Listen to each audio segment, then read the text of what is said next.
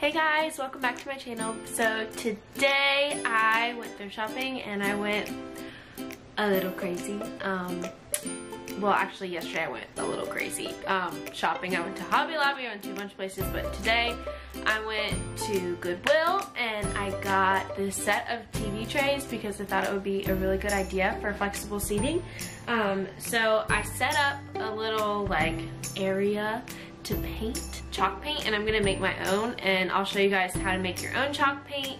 I personally prefer to make my own chalk paint just because it gives me the option to choose whatever colors I want to, but you can buy it pre-made, and I mean they both work really well, and if you're not comfortable making it yourself then totally buy it. But I bought TV trays, a set of 4, and then I bought an end table that I'm gonna use, I think, to just like host pencils and like a stapler, some tape, tissues, all of the like things that are open for students to use, hole punch, which is very important in music because they typically have just like a, here's the hiccups again, a 3-ring binder that they use to hold all of their documents. So 3-hole punch is very important. So anyways, if you're interested, just keep on watching. Alright, so the things that you're gonna need to make your own chalk paint are plaster of Paris. You're gonna need something to hold water so you can measure your water and also measure your plaster of Paris. You'll need something to put the paint in, and then you'll need about a cup of paint. So if you get the sample sizes at Lowe's, 8 fluid ounces is a cup. I had to look that up, but it is a cup.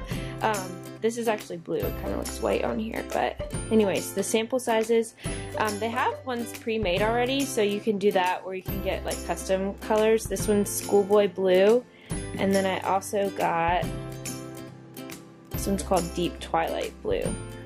So anyways, you'll just mix a whole one of these, a third a cup of water, and a third a cup of plaster of Paris. Don't forget to start with plaster of Paris, otherwise it'll get all stuck when you mix up the water. So I'm gonna do that now. Okay, so for starters, I'm gonna open up the plaster of Paris.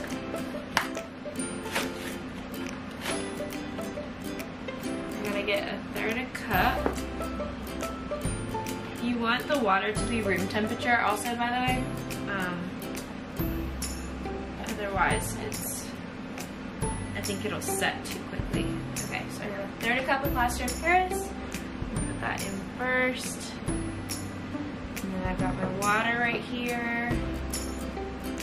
Measure it till it's at a third of a cup. We're good. Alright, then I'm gonna mix that together. And I just bought a really cheap brush at Lowe's. Just like a really thin bristle brush. And then mix that together. I feel like I'm doing a cooking vlog right now. Until it's pretty much consistent. Ideally you would have a paint stirrer, but I forgot to get one. So I'm just gonna use this brush. It was just $1 now, so it's not really that big of a deal. Alright. Okay, so once you're done mixing, it should kind of look like this. Just kind of milky, white, liquidy. I think instead of painting the TV trays today, I am just going to do the end table because I'm running out of light. It's already like 5:30 right now, so I'm going to do that first. So I'm going to go grab scissors really quick. I'll be right back. Why is this so hard to open? Oh my goodness.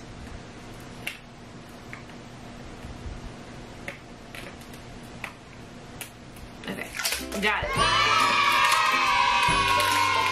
Alright, so then I'm going to dump all of this paint into the mixing tray and mix it all together. And it should create a really good consistency for anything that's like old, and if it has like scratches in it or just like discrepancies in color or whatever, it covers it all up, and sometimes it only takes 1 coat, so it's definitely the best option. Okay, mix it all together with my paintbrush, even though I should have a paint like me.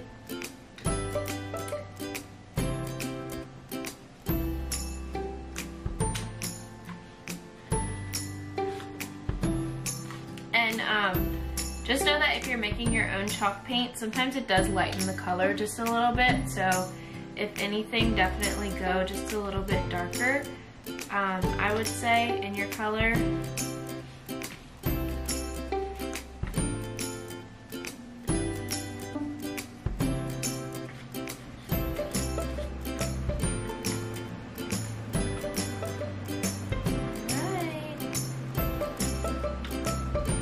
Mixed up and ready to go. So it just looks like a little thing paint now. Okay, now we're gonna move to the floor. I just put some trash bag down. I cannot talk. I just put some trash bags down on the floor, and I'm gonna put the end table on that and then paint on that. All right, so we got this beauty here. This is just like an old end table, and it has some really pretty like wood carvings in it and really pretty legs, but unfortunately it's just like really roughed up, so I'm just gonna paint it and give it a new life. And this is what I'm gonna house like a lot of student stuff on, and then maybe I'll put some like books up underneath of here. I'm not really quite sure what I'm gonna do with it yet, but I'll show you guys once I actually get into my classroom and use it. Okay, so one thing that I forgot to mention, before you chalk paint, you should wipe down the furniture just so that it doesn't get any dust or dirt like trapped in with it. I already did that step, but I forgot to say that. So anyways, let's get started. So with chalk paint, it literally doesn't matter what you do.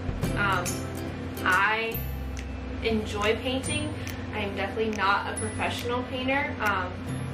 My parents are really good at painting. They've taught me some tips and tricks and stuff, but you really don't need to follow any of those when you're chalk painting. It's kind of just like slap it on, and the beauty of it is that it just resets itself and looks really good. One thing to watch out for is dripping, just because the paint is really thick and it does dry really fast. So just, you know, less is more when it comes to chalk paint. I would definitely recommend that when you paint, just go ahead and go for that second coat, because it does dry so fast. You can really get that second coat in after you finish painting that first coat. So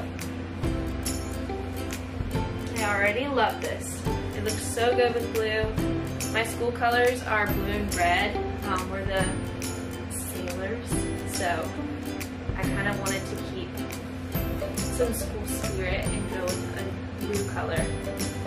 This is really pretty. Exactly what I wanted. It looks like it's dry now. I think I'm gonna just go ahead and go for a coat too. I think it looks so good. I'm so excited about it. Alright, so it's getting a little bit late. It's like 6:07 right now, so the light is actually going down a lot. So I am gonna stop painting for today, and then tomorrow I'm gonna tweak any imperfections and then put the wax coating on it so that it's sealed, so that if there's drink spilled on it or something like that, it's okay. So anyways, we will resume this tomorrow. Alright, hello everyone. It is not the next day, but it's a couple days later. So I finished painting this little end table the other day, and it's completely dry now.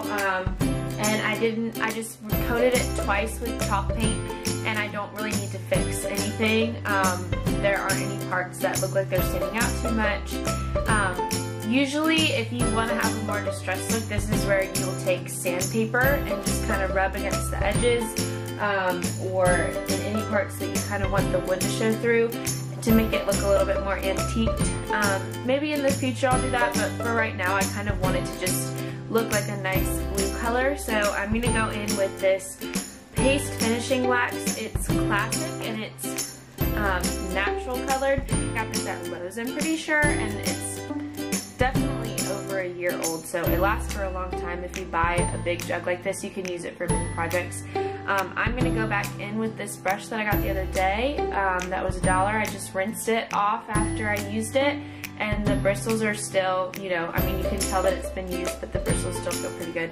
So I'll just put it into the wax, and I just like spin it around until I feel like there's a good amount of product on the brush, like this. And I'm gonna start on top of the product.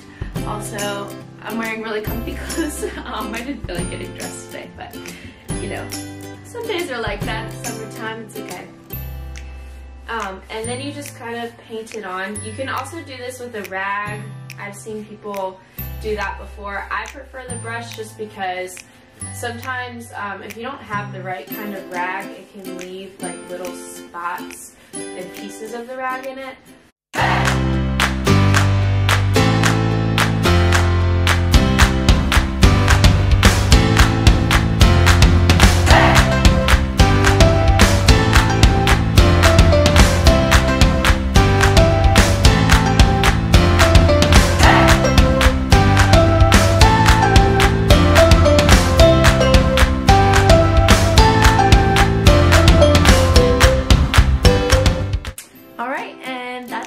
That's literally all it takes to chalk paint something. And after you're done with waxing it, just go ahead and go over it and make sure there aren't little go ahead and go over it and make sure there aren't little pieces like I'm finding all over this, because I'm just kind of throwing the wax on. If you're, you know, a little more careful with it, you probably won't have that issue, but I'm just kind of throwing it on. It'll take about 10 to 15 minutes to dry, and then you can, you know, style it and put whatever you want on it. So I'm gonna turn the camera off and let it dry, and then I'll show you what it looks like all completed. Alright y'all, the camera is, alright y'all, the table is all dry, and I put some things on to style it. I can't get into my classroom yet. Well, I can, but I'm not going to drive out to my classroom today to put it in yet. So for now, I'm going to keep it in my apartment, and it looks really freaking cute, and I really want another one to go in the same place that I have it right now. So I'm going to show you what I put on it, and I'll also tell you where I got that stuff from too. Okay, so here's what it looks like all finished. All dry, and I just love how it has a completely new life now. It was an end table, and now it's serving as like a little decorative thing for my kitchen. So I got this little candle holder, in case you're wondering, at Marshall's. It was like $8. These candles are from Hobby Lobby. These are Ray Dunn. I got those from TJ Maxx. I got this little frame from TJ Maxx. It's in Your Boyfriend. And these little bookends I got on Amazon, and these books I got from a bunch of different places. But anyways, this is what it looks like close up. It just has a lot of details in it. So if I were you, look on Facebook for free and for sale for something kind of like this that has a lot of details, but you know, might be a little hard to completely refinish and restain because of all those details, and then you can just repaint it and make it look like that. And that's what, here's what it looks like in my kitchen. Doesn't it look so cute? Oh, I want to keep it. Okay guys, that's gonna wrap up today's vlog. If you liked this video and you want to see me redo more furniture or more classroom ideas, just let me know down in the comments below. Let me know if any ideas that you have for things that you're gonna repaint or redo. And don't forget to like and subscribe, because I upload new videos every 3 days this summer. I will see you guys later, and I hope you have a beautiful and wonderful day, and I love ya. Mwah.